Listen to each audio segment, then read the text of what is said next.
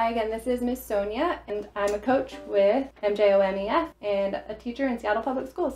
And I'm going to show you how to tune your instrument today. There are a couple of really important things to remember before you try to tune your instrument. First one is always go really slow. Second, tuning is something that you learn throughout your lifetime. So if you're not super good at it at first, if it doesn't just make sense, that's okay. It takes a long time to get really good at tuning. So just be patient, listen, focus, and do your best every time. Take it slow, and remember this is a lifetime journey.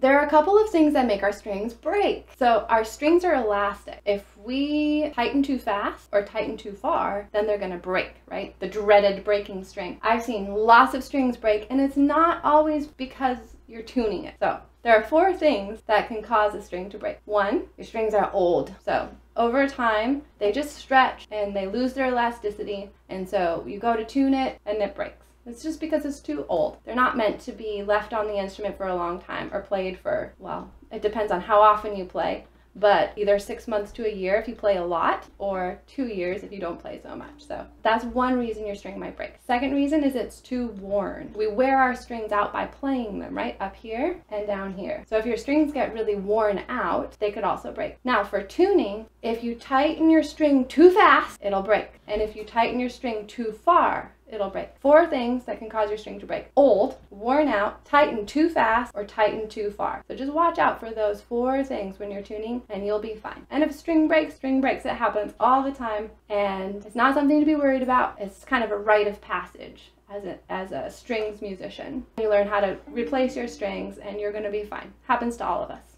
The second thing I want to talk about is how to tune. So we have 2 different ways of tuning our instruments. We have our tuning pegs, which are for big changes in the pitch, and then down here we also have fine tuners, which are for small changes in the pitch. Most of the time your instruments will only need small changes, but if you have a really loose string or a very low string, definitely very, very low, then you might have to use your tuning pegs to change them. So I'm going to walk through how to use your fine tuners, and then I will briefly show how to use your tuning pegs. But for the most part, don't use these unless you really have to.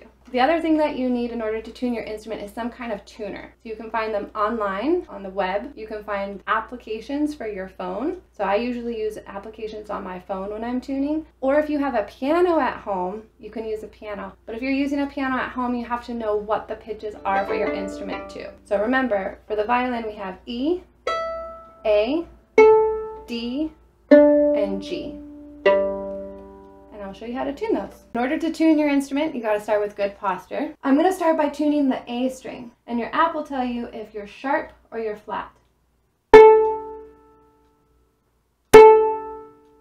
So mine says I'm a little bit flat. So if I have a fine tuner, I can go underneath here and turn the fine tuner away from my nose, just a small amount, slowly changing the length of the string to bring it up. Since my instrument doesn't have a fine tuner down there, I'm going to use my fingers at the peg. And I turn away just a little bit. There we go.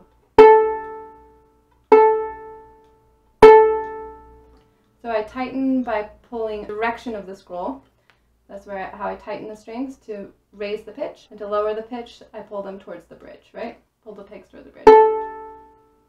Got it. Got it. Cool. So that's my A string. My E string, if it was flat, I'm going to slowly raise the pitch by turning my fine tuner away from my nose. So for some people that means clockwise direction, for some people that means righty-tighty, or just the direction away from the nose, right?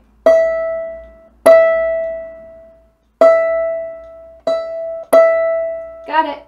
So I can do that with all of my strings if I have fine tuners down here, right? So A looks good. D looks good. G looks good. So if your pitch is too sharp, then you're going to turn it towards your nose, counterclockwise or lefty-loosey. So it's going to be towards my nose.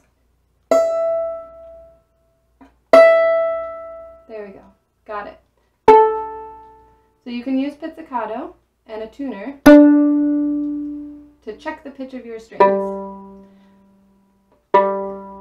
which is super important because in order to play in tune with the rest of the orchestra, our strings have to be tuned exactly to these pitches because that's what everybody has to do. It's kind of one of the things that makes the orchestra really special. So now for my students who are bowing, I'm going to go over bowing and tuning at the same time. The key with bowing while tuning is long, even sounds. No short or scratchy bows. You have to sustain the note for as long as possible. Standing up tall, instrument parallel with the floor, nice relaxed left arm, scroll at 10 o'clock. So, if I've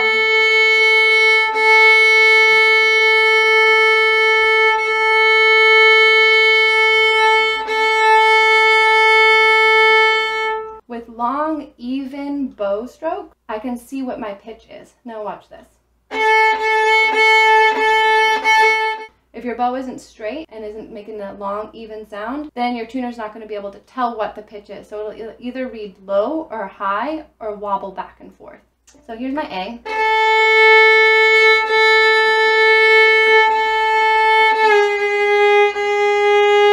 Now that's a little bit changed. Is A flat.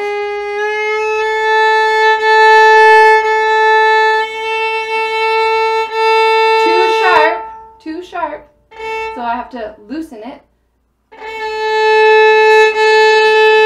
Too flat.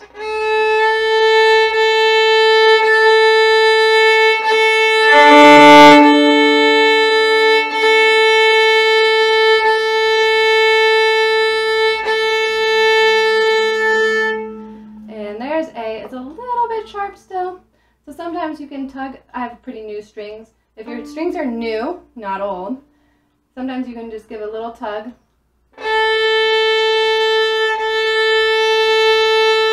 And they'll settle into place on that A pitch. So sometimes I just need to stretch out a little bit still. And they're very elastic, right? Bowing, still move the pitch, the string just a little bit at a time. Slowly tighten the string or loosen the string. Use your fine tuners if possible. It's really hard to use the pegs, even if you've been doing it for a while. It takes a lot of practice. And be patient with yourself. If you end up with a really loose string, just slowly tighten it back up. And you can even hold it in your lap and slowly tighten it in pizzicato. I would recommend guitar position, right? So say your G was really loose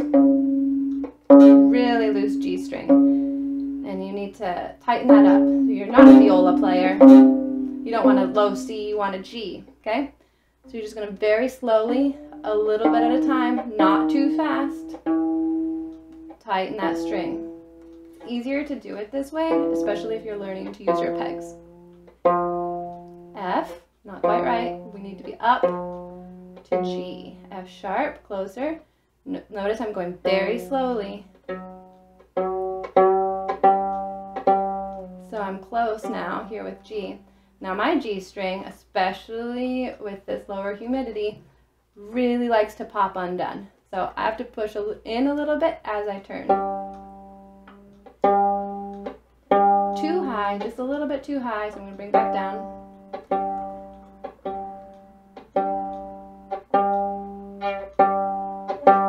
Yeah, right in between. So it's just very small movements of the peg can make a big difference. That's why we don't want to use this too much and go very, very slow if you have to use your pegs. There we go. Happy tuning. Go slow, be patient, have fun. Once again, this is Miss Sonja, and I'll see you next time.